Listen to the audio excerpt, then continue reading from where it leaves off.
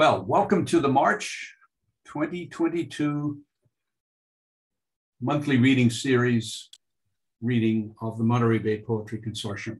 This is our 23rd Zoom-based reading. We've been at this just under 2 years. We didn't do a reading the first month of the pandemic when everything was shut down, and thereafter we went to Zoom. So we're still on Zoom, delighted to see you. Thank you for joining us in these times as we work through still whatever's left of the pandemic. And most of us would like to see that it doesn't hang around, but I'm afraid that it is. And I was reading yesterday about a variant of Omicron called BA2, which is now starting to work its way through unvaccinated populations. So we're in some kind of new normal, if that's what we can call it, with the pandemic. We're trying to wind down. Mask mandates are being taken away. And then we have a war in Eastern Europe, an invasion that is, in my opinion, absolutely uncalled for. And from what I've seen and read, horrible. So these are challenging times, and it's nice to be able to be together. Thank you so much for joining us as we sit back and really escape in a way, but move ourselves is probably a better way to put it, into the world of poetry. We have two fine poets who are going to share their work with us. And what you'll be able to do is lean back, listen to them, and enjoy the company of fellow poets under the auspices of the Monterey Bay Poetry Consortium. And as many of you know, the consortium has been around in various forms and under various names for a long time. It was started by some poets who are not with us now still, but others who are, and among them being Jennifer and of course John Lowy. John was the local representative of the National Writers Union chapter in the Monterey Bay area, and these readings continued with robust energy under John's National Writers Union leadership. John Lowy is the dean of the consortium. Kent Leatham is our leader and our coordinator. And between the two of them, we've got a wonderful lineup of poets that are being developed, a lineup that is being developed for the coming months. We're on Facebook at Monterey Bay Poetry Consortium. If you haven't gone there and checked us out, please do. If you'd like to like us, we would like that. We also have a YouTube channel, Monterey Bay Poetry Consortium on YouTube. And I would urge you to check that out and to subscribe, please. Well, today we are going to enjoy poetry from two outstanding and gifted poets, Stephen Kessler and Alejandro Mujia. We don't yet have Alejandro with us, and are trusting that he will be able to log in from up in San Francisco before the reading progresses. Each of our poets will read for 20 minutes or so, and we'd invite you just to sit back, enjoy them, have a cup of coffee or whatever beverage you have handy, and simply let go and enter into the world of poetry for the next hour or so. Our first poet is Stephen Kessler. He's a poet, an essayist, a translator, a journalist, and an editor. Last Call with Black Widow Press is his 12th book of poems.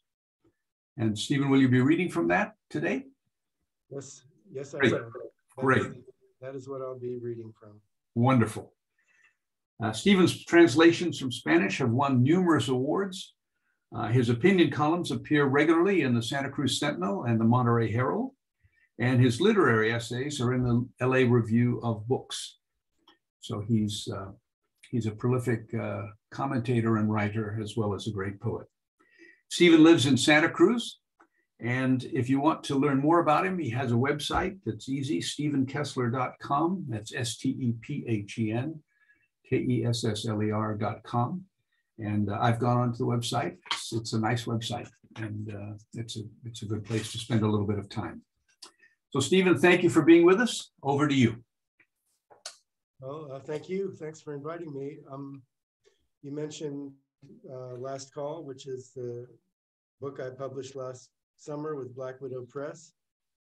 So it's, even though the poems aren't new, the way they're put together and presented is a new work of mine. Seems like about every 5 years. It takes me about 5 years to write a book of poems. So I'll try to introduce you to an assortment. There's lots of different kinds of poems, different moods and modes. And I'll start with the overture, which was written a couple of years ago, and very first days of the pandemic. And it's called After the Plague. The sight of you alive with no screen between is something worth trying not to die for. But who are we now? And would we know each other after this long exile? Protected by these antiseptic hazmat suits, these hand sanitized plastic gloves, these plexiglass shields, these protocols of the tested and the disinfected. For a while, we were mostly human, but that was in another century. Since then, we have sacrificed to survive the reign of terror of the microbes and the clueless rulers. Deprived of funerals, we grieve from an unsafe distance, where what we've lost feels farther away, even than the absence of your presence. You I saw for the last time. One time long ago, when our next embrace, our next meal, was guaranteed by our existence, by our appetite for intimate understanding. Now it's not so clear. I'm not so sure. So much has occurred. Even remembering is beyond reason.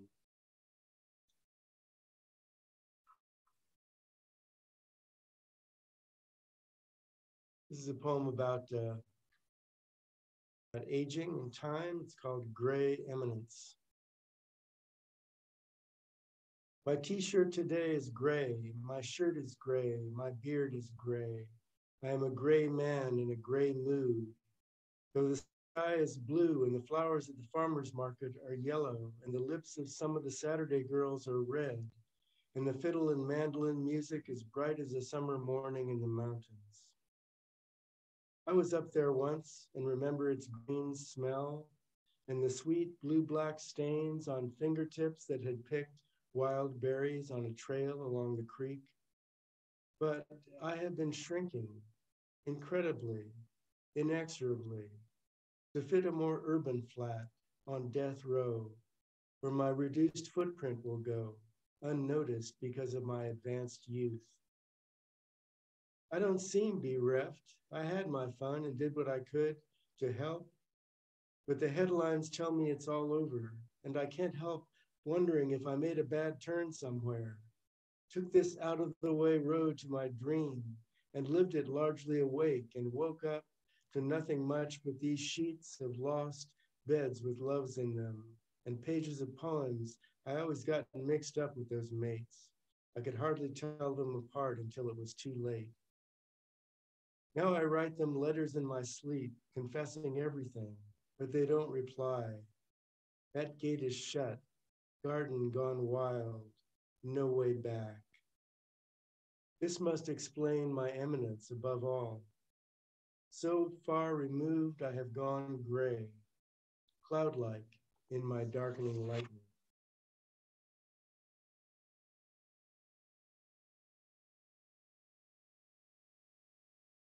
A friend of mine called my attention to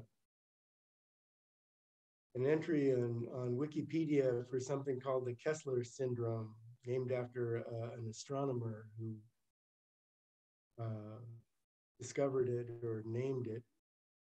So this is called Kessler syndrome. The epigraph is from Wikipedia. Kessler syndrome is a scenario in which the density of objects in low Earth orbit is high enough that collisions between objects could cause a cascade where each collision generates space debris that increases the likelihood of further collisions. One implication is that the distribution of debris could render space activities and the use of satellites in specific orbital ranges infeasible for many generations. Kessler syndrome. Instead of attending the Apocalypse Festival, millions of emergency last meals of vanishing civilizations served to long lines of dazed refugees, strangely savoring every moment before it's all over. The unmoved monk stays home and meditates emptily while the world whirls through his skull like a brainstorm. Brilliant idea gone bad and spun into nothing, flying debris, and piles of ruined possessions which by their moldy wreckage prove their pointlessness.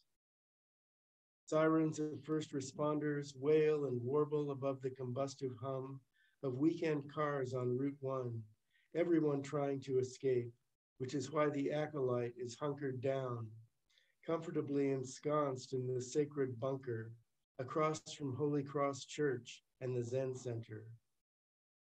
He is unaffiliated, unfit for human company, and thus unaccompanied even by a cat, much less the mate of his dreams who left him long since for stranger embraces. Wounded gravely, still alive enough to delight in a smile delivered brightly across the counter, he allows that pleasure too to pass through and prove him porous, holier than most in his riddled condition. The thorns of life had no velocity. They guarded cultivated beauty in some English garden, but the projectiles slicing the wild sky are unidentified flying junk, not romantic at all, and they can kill. Nothing to be done but relish the rhythm of the roofers' hammers across the street, proceeding as if shelter were still possible.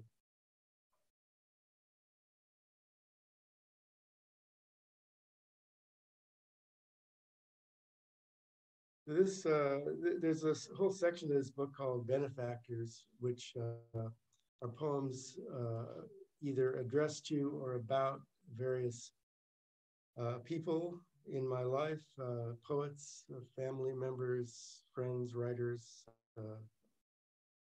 And this is a letter to Bukowski. Dude, you've been dead for more than 2 decades, and you keep on publishing new poems. How do you do that? Oh, yeah. I saw the files at Black Sparrow in Santa Rosa when I was living up on the coast, recovering from massive heartbreak.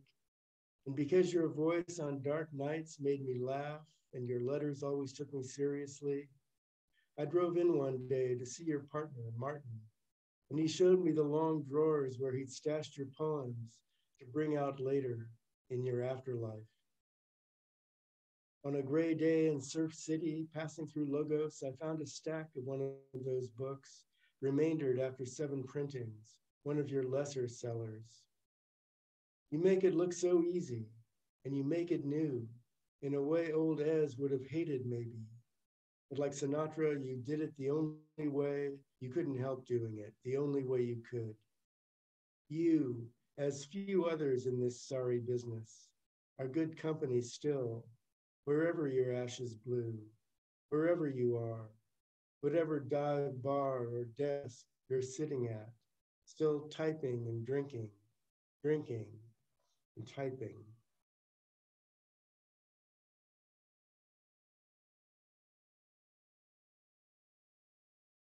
So speaking of drinking, there's another section of this book, which is called Ghost Bars of California, which are poems that were written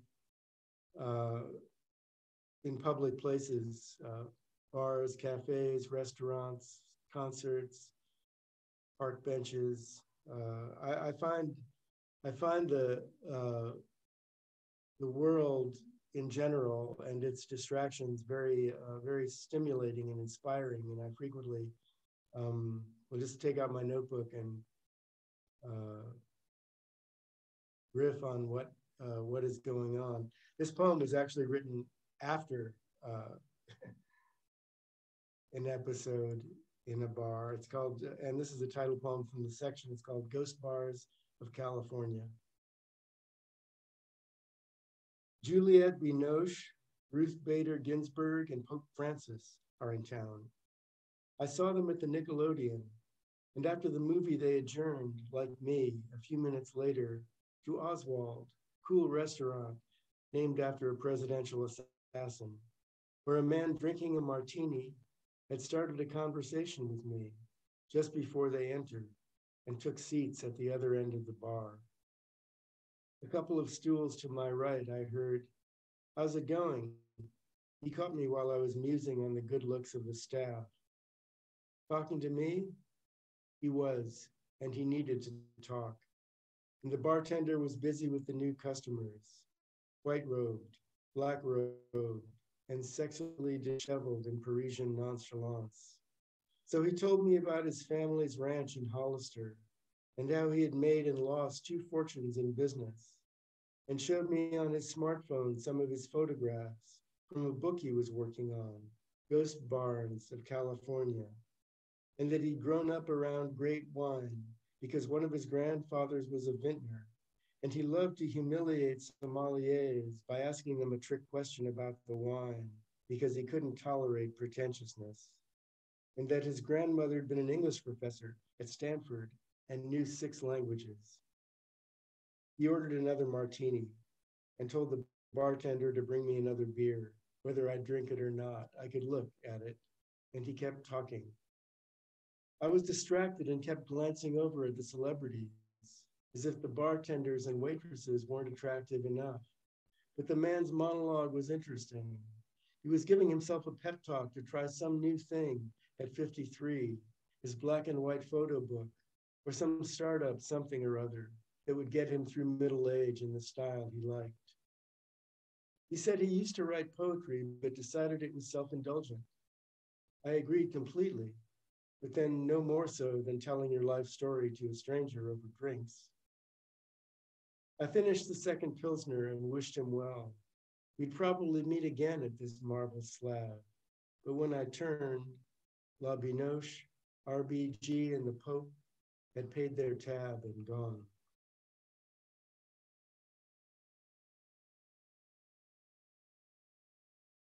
This is from the same section of the book called Meeting Your Shrink for a Drink.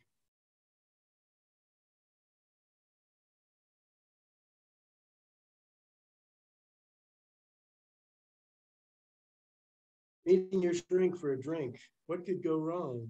Are your dreams leaving you in need of an explanation for your erection? It is only a sign that you are still alive in the morning of one more day of no relief for what you thought you needed, a sensitive interpreter of your subterranean hungers, or what, or whoever is unrevealed at dawn, the face of her you miss most, unexpectedly exposed across a counter, a bar or cash register behind which eyes and a shy smile brightly shine for a few seconds, serendipitous, a flash of refreshed pleasures remembered, even if never again made flesh, embodied in the one always missing, always missed.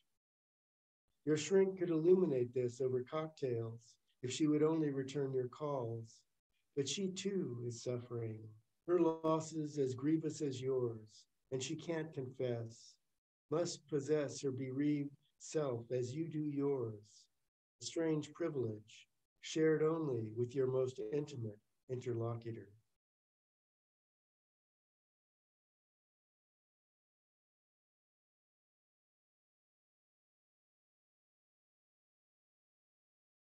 Brainy girls. I'm in love with all the brainy girls. Their sexy thinking seduces me every time. Their talk about everything is so intelligent. Their letters are full of touching revelations. Even their emails are intimate. And back in the days of face-to-face conversation, before the age of the prophylactic mask, you see their lips as they spoke so crisply and smartly, and to catch a dazzling glimpse of their eyes' brightness was to feel a tender bondage, laced with the sweet pain of longing, to be one with each of them, and polyamorous with all.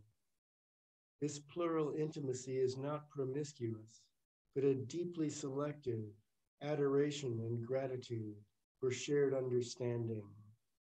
The brainy girls are the women I grew up to love at impossible distances and closenesses.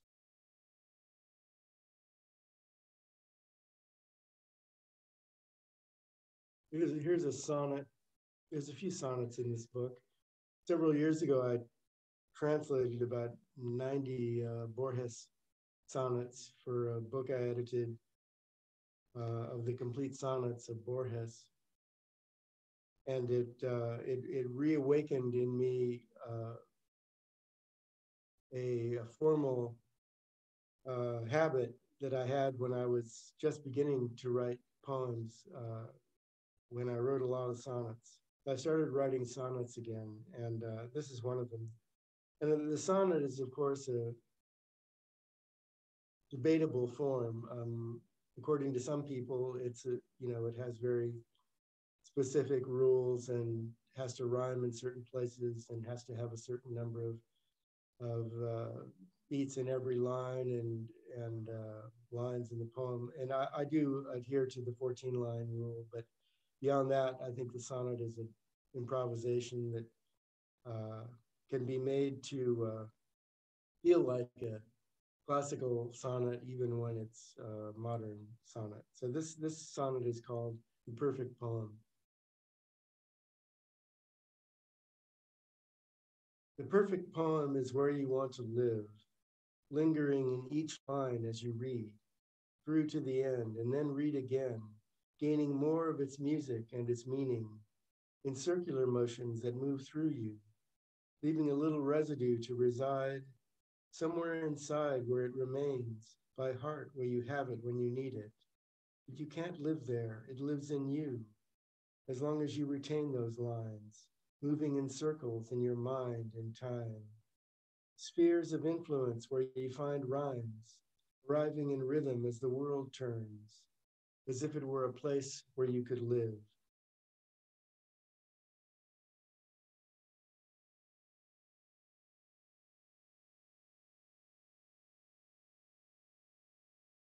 So this poem is from the final section of the book called Pandemic Cadenza. It was written New Year's Eve of 2020. Little did I know. I thought 2019 had been a pretty bad year. And this is my intuitive response to the New Year's 2020, called Ringing It In.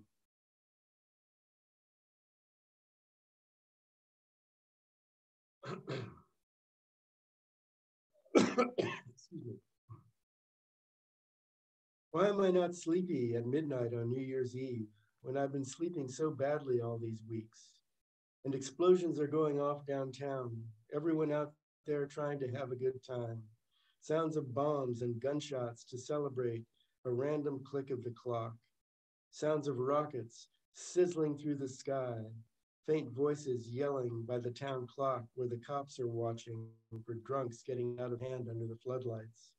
A desperate night as the oceans rise and fires close in on the cities and waves of fascists and racists mount their thrones to rule as presidents for life while the stateless bed down in squalid camps at the borders, waiting for doctors and lawyers who never arrive.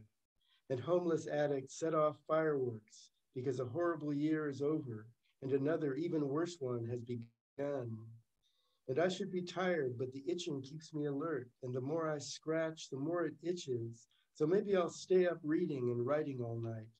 but probably not, because I'm already tired of the effort, the futile exercise, the stupidity of the noises in the street and the sounds streaming through my head and down my arm into my hand and through the uniball signo onto this page.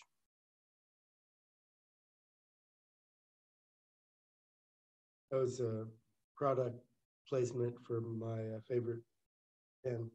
I'll read, well, Alejandro, is Alejandro here yet? I guess I'll read one or two more, and I'll leave it up to Bob to direct. Yeah, why don't you give us a couple more, Stephen? I don't see Alejandro on board yet.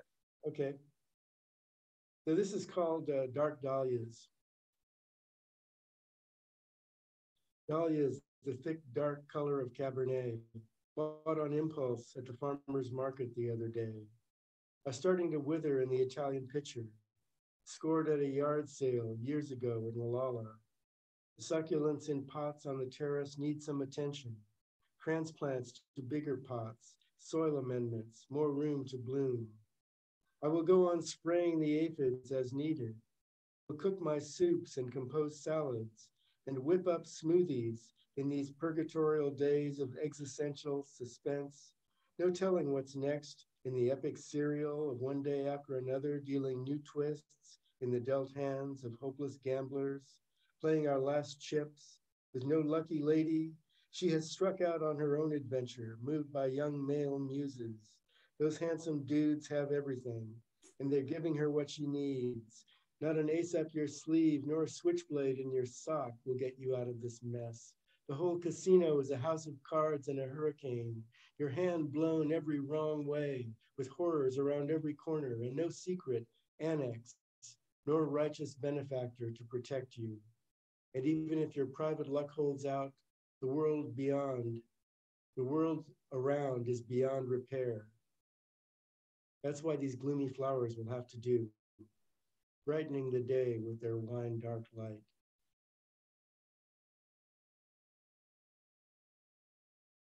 So I'll finish my set with another occasional poem called The Night Before I Turned 74. I'm listening to Pablo Casals play Bach on the Bose player instead of news, residues of which the music cleanses. Inside history, you need to know what's going on, but don't kill yourself with information. It will still be there after a break. Almost my dad's age when he died, I'm still alive, the same as ever, almost, except for the plague and the lockdown and the reactionary attack on democracy and reality by the very special. I miss my place of worship, Kalimba jazz, and movies at the Nickelodeon, and happy hour at Lupolo, gabbing with a friend, admiring the transient beauties over beers and tacos, ordinary pleasures.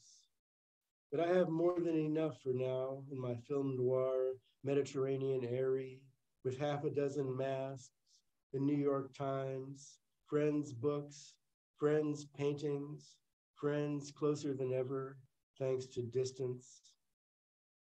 I swear I saw dark brown eyes, brown-skinned cheekbones, dark brown hair with chestnut highlights above a black mask, and intelligent sentences spoken by a mouth I couldn't see, and I wasn't dreaming.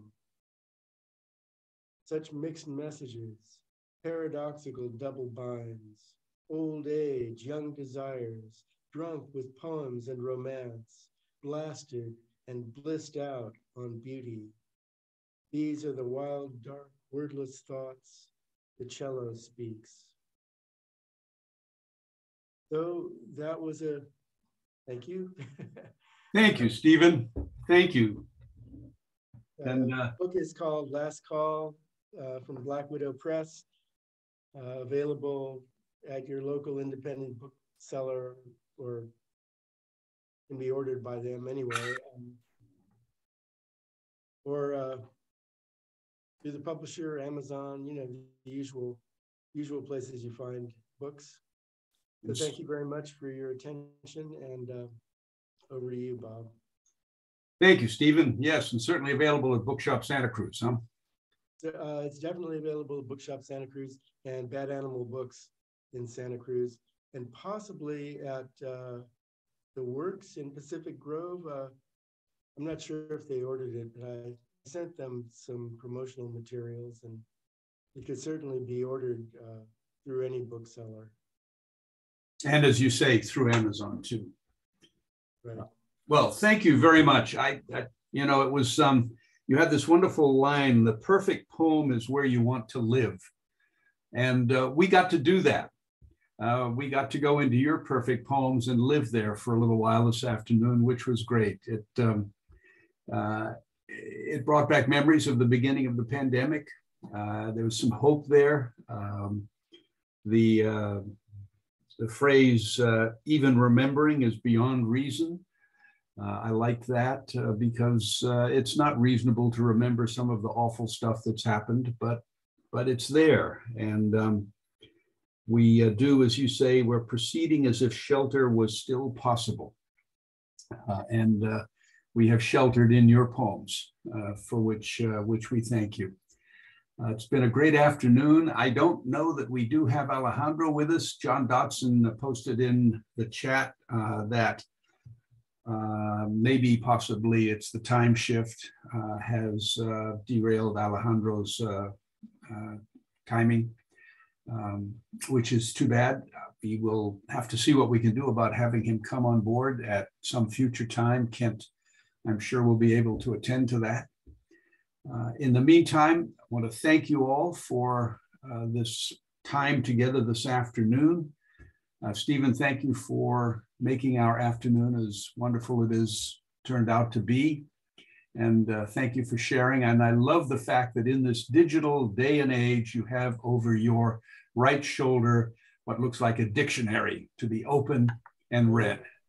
I still use, I actually just love the physical experience of a dictionary, you know, turning the pages and seeing all the words all around, you know, the words that you're looking for, and all the kind of serendipitous accidental associations. That's why I still like to read a newspaper on paper. And I still write on paper, first drafts of pretty much everything. So yes, I'm very retrograde or retro analogous. You're retro real. The virtual, I mean, it's nice to see you all, but I'd rather see you in a room together than in little boxes on a screen. Absolutely. And you know, it's so much, I find it so much easier to flip pages back and forth rather than trying to move screens around and all of that. And I hate to admit it, but I'm one of those people who actually enjoys reading the dictionary. Just word after word. It's kind of a treasure hunt that you don't intend to start on. And then when you find these little gems, they're wonderful to take with you. Well, thank you very much, everyone. We are going to do this again in a month on Sunday, April 10th. Bill Miner and Buff Whitman Bradley are going to be our two readers, and they're here with us in the audience today. And we're looking forward to hearing them. It'll be again via Zoom, and it'll be somewhat celebratory in the fact that it will be our 24th Zoom session. We will have been at this for 2 years, and Bill and Buff will be two wonderful poets to help us celebrate that. For more information about what we're doing in the Monterey Bay Poetry Consortium, please contact Kent Latham or John Lowy or me. You can do so at my email address, which was on the invitation that I sent out, and I can give you Kent's and John's addresses if you'd like. Just to note again, we're sponsored here by Monterey Bay Poetry Consortium and Old Capitol Books, which is a wonderful bookstore in downtown Monterey. Two terrific people who own it and run it, and they're friends of ours, and we are friends of them. Be sure to like us on Facebook if you haven't done so already, And please stay tuned and in touch via Facebook and also by way of our YouTube channel. And as I mentioned earlier, please do subscribe to the YouTube channel. Well, it's wonderful to see you. Thank you again very much. And I'm going to ask Stephen to stay a little bit. We'll do a screenshot with Stephen, and we'll look to see that on our Facebook page a little later on today. Thank you all very much. Take good care, and we'll see you next month, and if not before. Bye-bye. Bye. Thanks so much, Bob. Thank you, Stephen. Wonderful stuff. Thank you.